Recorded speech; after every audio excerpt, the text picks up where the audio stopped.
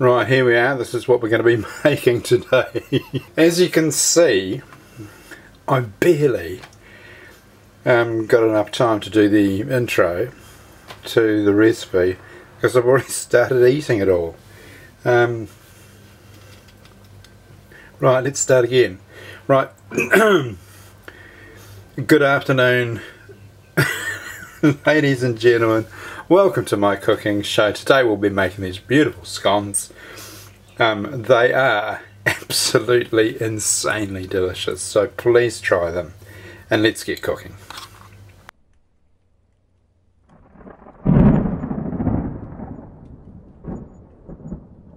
So firstly,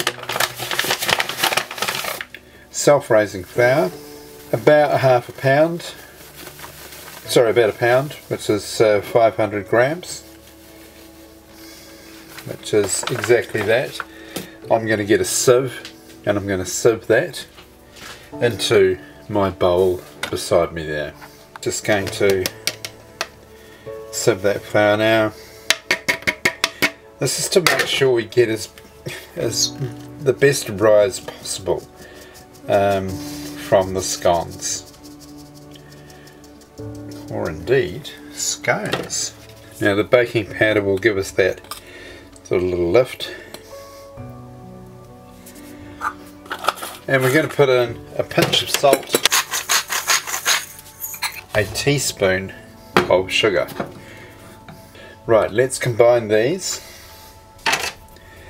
and we're going to then put in our butter. So I've weighed 150 grams of butter here, and what I'm going to do with that is I'm going to slice it up onto a plate and leave it there for about 10 minutes to get to room temperature, so it's nice and soft and it will combine easily with the flour. Okay, there's our butter all nicely cut up, and we'll leave that for 10 minutes. That'll get nice and soft and we'll come back. While that butter's softening, here is a quarter of a cup of dried cranberries, and we've got the same in raisins as well. Right, now we're going to put our butter, beautiful softened butter, certainly is a lot stickier now, there, and we're just going to use our hands to get that into the flour until it's crumbly. Right, now that that's all rubbed in, we'll add those fruits that we had before and just evenly distribute them.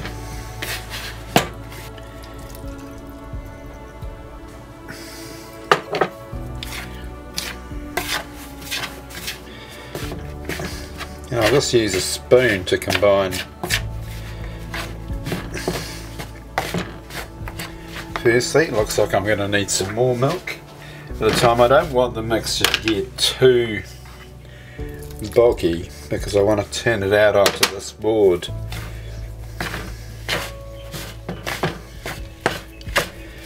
So what we want to do is get a nice sort of tight dough. We don't want to overwork it either.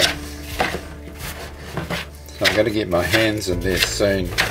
As soon as I can see that I've got the liquid right, that it's all coming together, and I've still got quite a bit of dry ingredients down the bottom of the bowl there, which tells me I'm short by probably a teaspoon or two only. Always the way, isn't it? Right, I'm going to get my hands in there. So I'll leave the camera running so you can see how this whole thing goes from start to finish. A lot of people sort of give up on recipes because as sort of video chefs, I guess you'd call us, we don't show everything. We cut out things that we think you might find boring, but they're often the things that you think, oh well, I wonder what happened then between us seeing it in the bowl crumbly and it suddenly being on a breadboard all lovely, you know. So as you can see, that dough there now, that's beautiful, that's perfect, right? So you got to see it happen. Here you go, that's seems enough, but it's quite soft. It needs to chill for a bit, so I'm going to put it back in the bowl and put it into the fridge for about half an hour. That'll make it easier to roll out. So this is the baking tray. I've put some baking paper in here, and once we roll out this scone dough, and I use this cookie cutter to make the shape, we can then put them on here. So now's a good time to set your oven to 180 degrees. Right, I've floured the board a bit there, as you can see, and I've also put some milk there and a pastry brush so that we can glaze these scones. Now let's get them out, and let's get my trusty rolling pin, and let's try and keep it together. It's actually, believe it or not, the fact that these are sort of almost not falling apart, but are sort of flaking, is akin to puff pastry in some ways.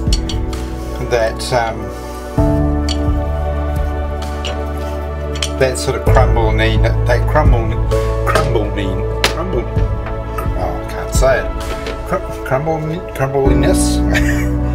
means that you're going to get some air, some lift in them.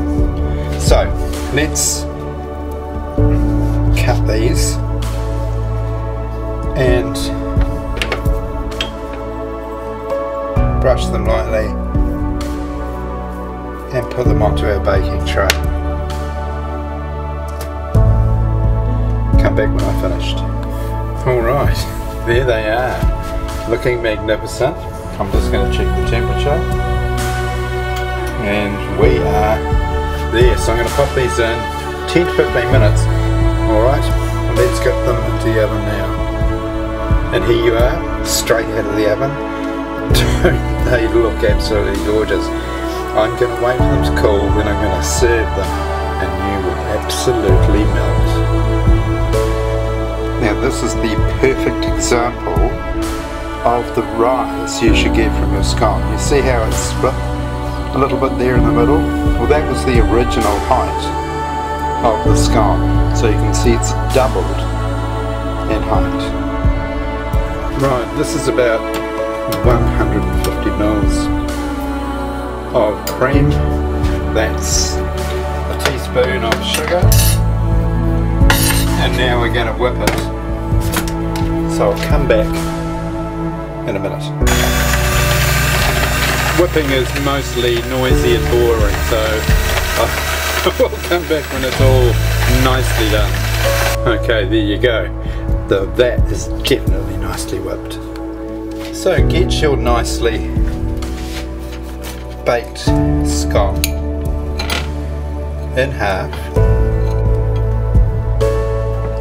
Firstly, on with the cream. So first, on with our cream.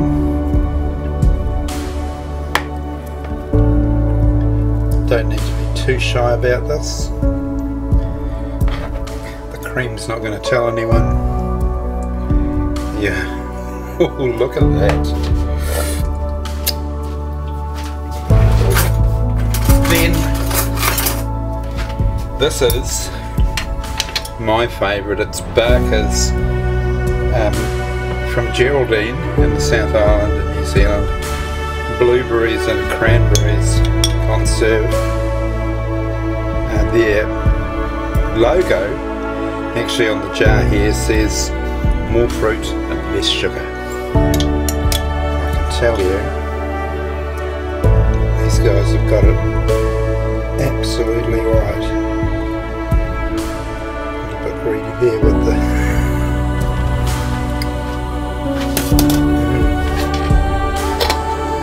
so nice. And what we're going to do is just arrange some strawberries here to have with our scones,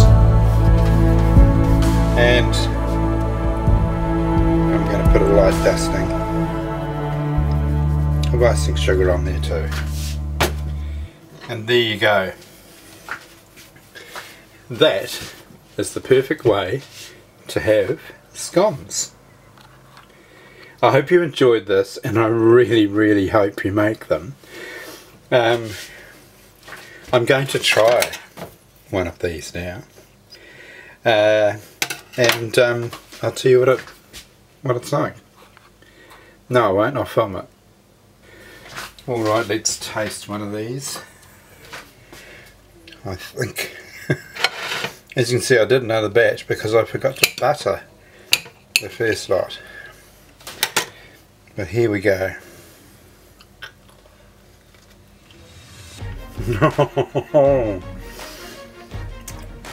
Oh, mamma mia.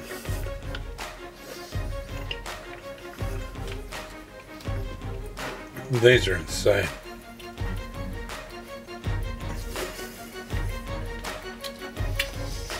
Right. Sorry. I will catch you on the next recipe. Thank you so much for watching. Please make these, they're insane.